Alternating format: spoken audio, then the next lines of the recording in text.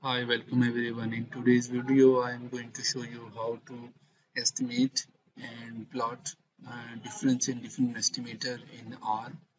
And I will start with some background. So, difference in different estimator is it's used on a specific data sets.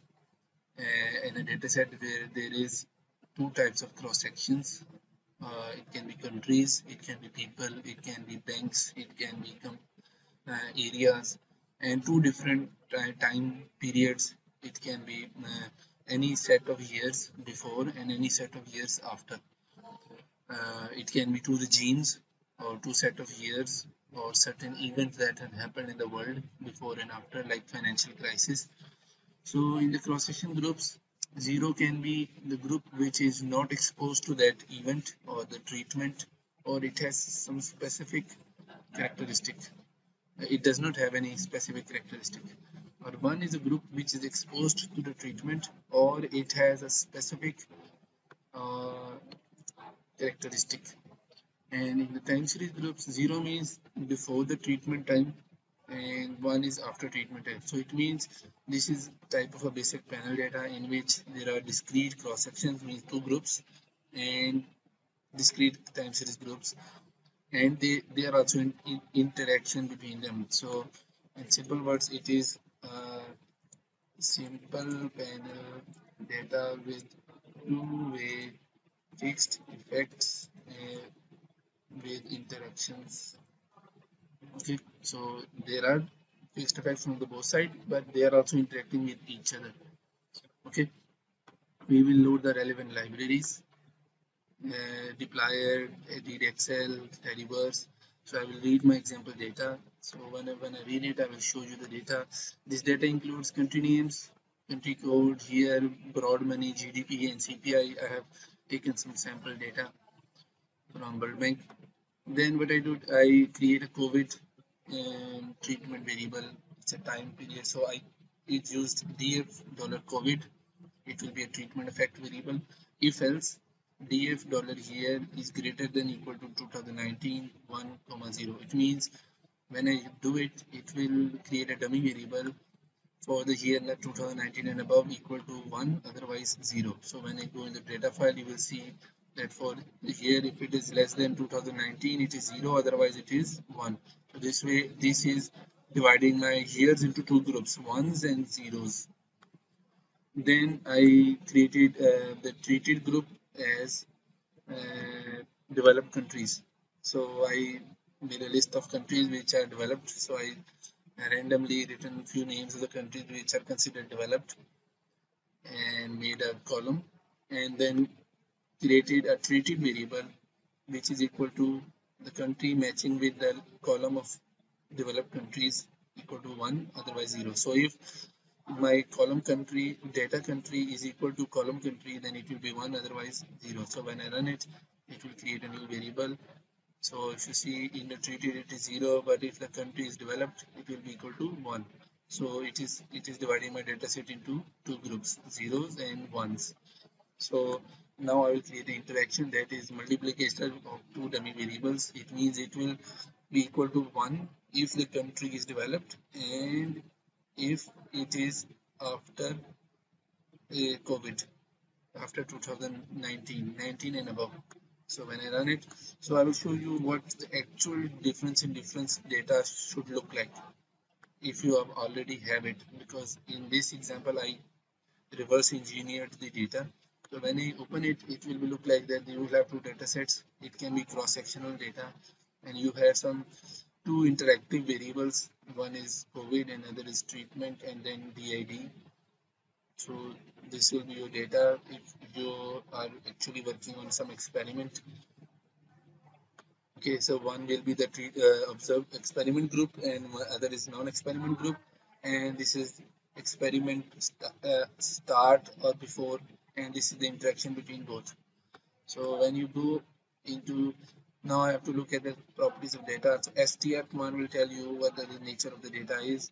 When I do it, I notice that my three variables are in character form. So I have to convert it into numerical. Why they are character form? Because when you download it from the Word WDI, it writes double dots in the empty cells. So it makes the data character rather than numeric. So when I do it, it will remove the dots and add NAs. So it will convert the data into numeric form.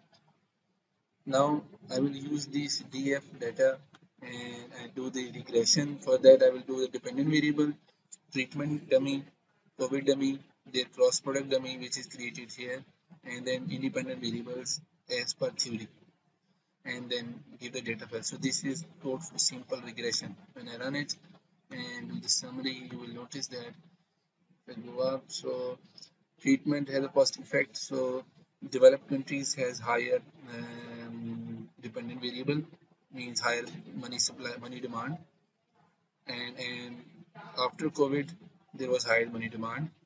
But DID is negative, means after COVID developed countries had a lower money demand. Okay, and increase in GDP, increase in money demand, increase in prices, reduces money demand in this data set. So overall model is fit because F test is significant. Okay, adjusted R is 13%, and now we'll go towards trying to see if the if the effect is if the lines are parallel or not, or in other words, does the treatment effect was significant or not. So I will do the coefficient test linear hypothesis in the, for the model, and the two hypotheses I have written here. So treated plus COVID variables equal to 0 and DID equal to 0. It means there is no treatment effect, no COVID effect, and no DID effect. Okay, and when I do this, so if I check for the test, it is significant. It means all three of the variables are not simultaneously 0. But in the regression, you can see that DID was insignificant. So there is no significant difference when for developed countries after COVID as compared to developing countries after COVID.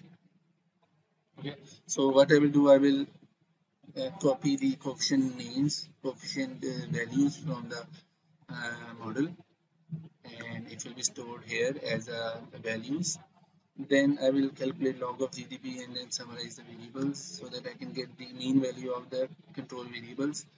Then I will calculate the treatment 01 and then COVID 01 outcomes. So treatment 0 and COVID 0, COVID equal to 0, and copy it and then paste it here, and COVID equal to 1. Similarly, COVID equal to 0. So I'm estimating the dependent variable for all possible scenarios. So when you estimate it, it will calculate and make sure that I'm using 0 ones because they were dummies, and for the case of control variables, I'm using their mean values. So you can improve the outcome by taking the mean values of that group by filtering the data.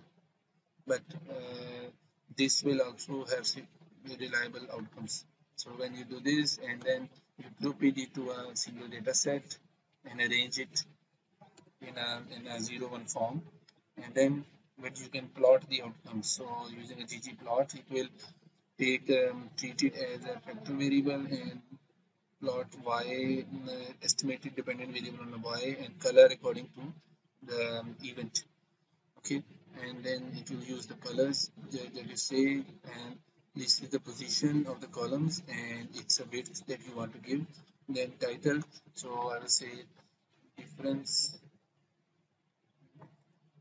in difference estimator regression based estimates, like dash dash, so difference in distance estimate and Excel development group and estimate and recovered pandemic, and estimate dependent variable is this. So when I run this, you will see that there will be a graph. So in this graph, you can notice that generally the money demand is higher in developed countries, but after COVID, the jump for underdeveloped countries is a little bit higher as compared to developed countries. So what I'm so this graph is actually telling you the meaning of difference in different estimators. So you are actually calculating the differences between developed and underdeveloped, and then you are also checking some other differences between the differences. So this is why it is called difference in different estimator. And from that model, we developed the panel data where we said that we can have more than two groups, and there can be many events that are continuous. So we go towards panel data models like fixed effect, random effect.